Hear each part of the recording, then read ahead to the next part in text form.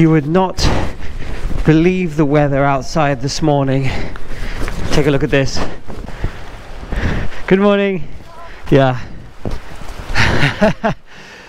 So we managed to get most of the luggage onto Bumblebee this morning before the rain started. So everything is kind of on and ready to go, but I don't think I'm ready to go yet. I can hear lightning in the background and it's raining pretty heavily. So I think we're gonna have to wait a little bit before we leave. Looks great, hey. We've had a little weather window, so we're just trying to set everything up as quickly as possible and hit the road. Yes, yes, yes, yes, yes.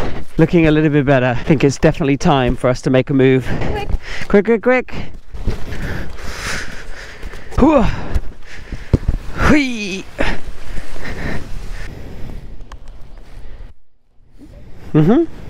Good old cleaning cloth, 1 year on the road, still going strong.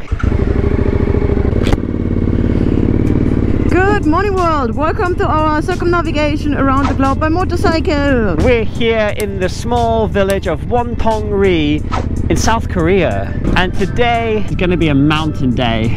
And I'm really looking forward to it because today we are going to be exploring the Seoraksan National Park, but we're also going to be having tofu in the tofu town. I'm so excited for that. Yeah, it's going to be a really cool day exploring South Korea. So let me show you guys the route for today. So we are here, and today we are going to be heading through the Seoraksan National Park over to the coast at Yangyang. Then we'll be following the coast down through Gangneung to finish the day in Donghae. Yes, first we'll be heading into these babies in front. Fingers crossed we won't be rained on like crazy, because last night was an insane crazy thunderstorm, like one of the strongest thunderstorms I have ever witnessed.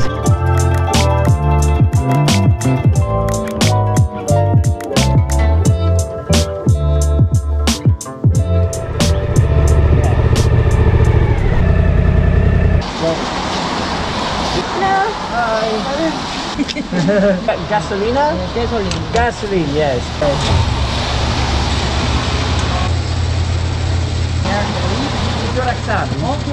Yeah, Chodang. Chodang. In Gangneung? Gangneung. Gangneung. Chodang. Yeah, Chodang. For eating tofu. Tofu. Like this. 두부. Look, tofu is 두부. Yeah. 1,659 per litre, which, yeah, it's basically a pound as well, isn't it? Yep. Pound per litre, ain't bad. Ain't bad. Okay. Ready? Yep.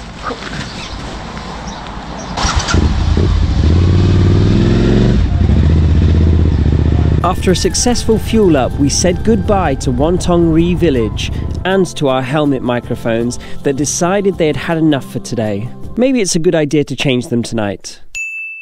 And we headed up into the mountains of the Seoraksan National Park. This 63 square mile reserve was designated as a UNESCO Biosphere Reserve in 1982, and it was the first Korean national park to be named under the National Park Law in 1970. As well as many stunning mountain peaks, the park is valued for its floral diversity and is home to many rare plants and animals. There are over 1,000 species of known plants in the reserve, and 1,562 animal species have also been classified there so far. But there were also plenty of beautiful twisties for us to enjoy along the way.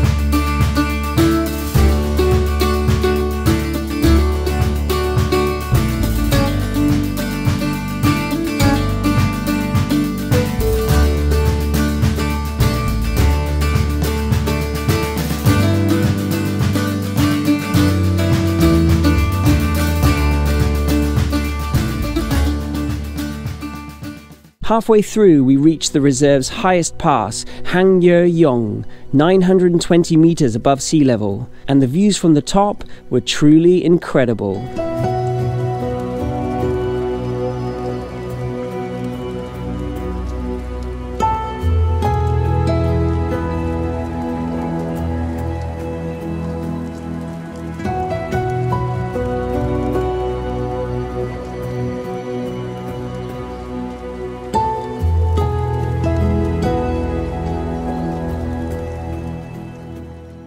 These roads were a biker's paradise, and we saw many other riders here to enjoy the sights. But now it was time to head down the other side, all the way back down to sea level, towards the village of Chodang on the east coast. Time for some more twisties.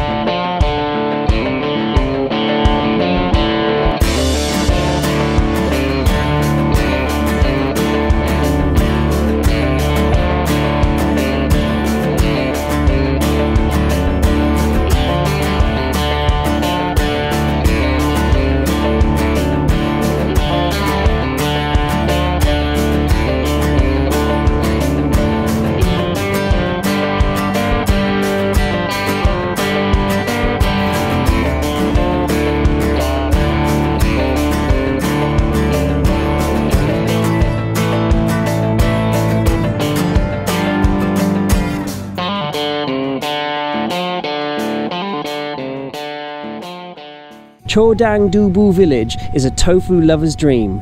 Dubu is the Korean word for tofu, and this area in the heart of the city of Gangneung has nearly 20 tofu-themed restaurants, each with their own specialities. The legend of Chodang Dubu dates back to the reign of the Joseon dynasty in the 1500s. A prominent political figure, Hyo Yop, settled in the area and was the first to make tofu with the local seaweed-infused water rather than salt. This made it lighter than the commercial tofu, and it's claimed that nowhere else in the world makes tofu in the same method. And as tofu lovers ourselves, we were excited to give it a try.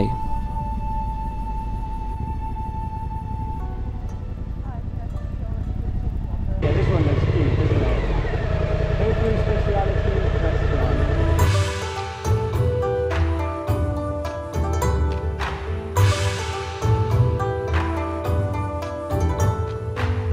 Hi. Whoa, is that tofu?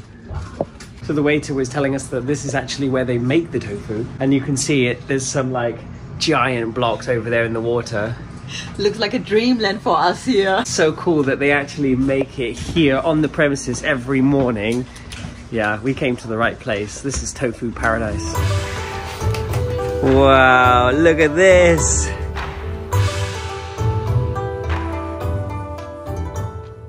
We're here having lunch, having tofu. This building looks really traditional. Very cute. So we ordered something, it calls a hot pot. And the picture looks like this. This one. But as you can see, normally it's coming with seafood here, some shells and stuff. So we asked for that without seafood. And he spoke actually English and he said no problem, so I'm excited. Let's see. I'm excited, this looks awesome.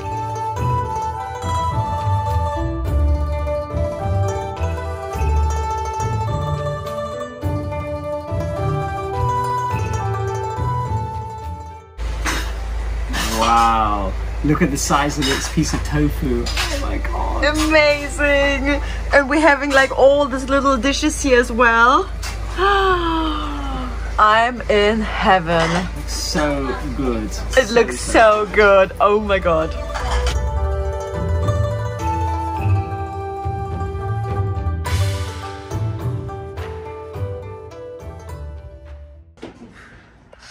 I'm totally stuffed.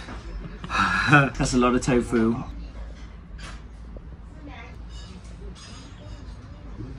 Just having a little lie down, hey? I guess that's the good thing about eating on the floor. Thank you so much. much. Thank you. My friend want to take a photo with you. Okay, with the motorbike. Okay. Yes, of course.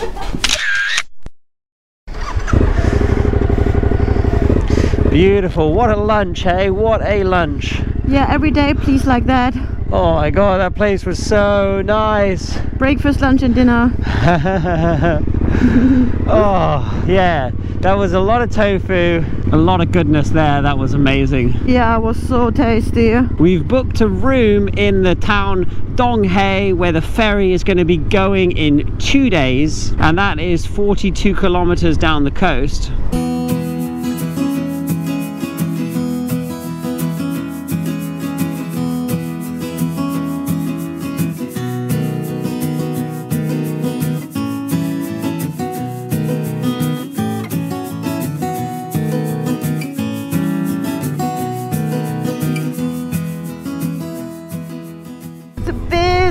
Day. A lot of people are out and about. Yeah. Anyway, I just wanted to take a little loop to see the coast, and we'll probably make our way back inland. Can't really get anywhere here. No.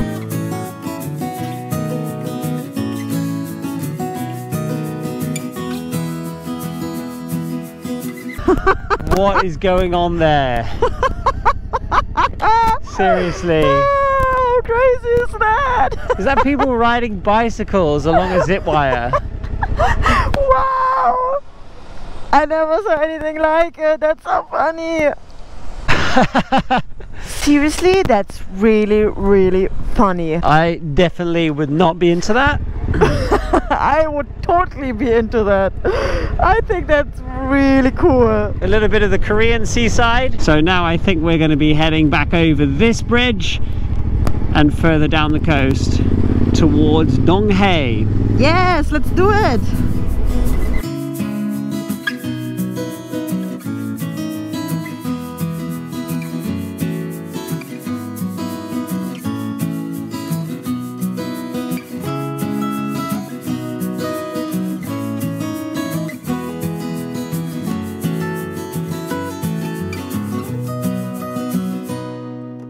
Whilst you guys are taking in some beautiful coastal views, I thought I would take a minute to tell you about this video's sponsor, On Vacation Doctor, and their super handy app for people traveling the world like us. The On Vacation Doctor app connects you to top English-speaking doctors in any country in the entire world. Just put in your location and this app provides you with the name, location and phone number of the closest English-speaking doctor to you. It also provides local ambulance, fire and police numbers, as well as the local US Embassy address and phone number. But the awesome thing about this app is that it's absolutely free to use for the first 6 months, and then only $4.99 for the next 6 months. So super helpful and super affordable. Show your support for our very first sponsor by downloading the app for free today by clicking the link in the description below. Well, it wouldn't be a true overland adventure without a little bit of rain now, would it? But eventually we reached the city of Donghae, where our ferry to Russia awaited in 2 days' time. You have arrived at your destination. Navigation is now complete. Could be this one, yeah. I'll check on Agoda. We downloaded a new hotel app which we've never used before called Agoda. Okay, the Donghae Royal Motel. Oh, gotta get out of the way.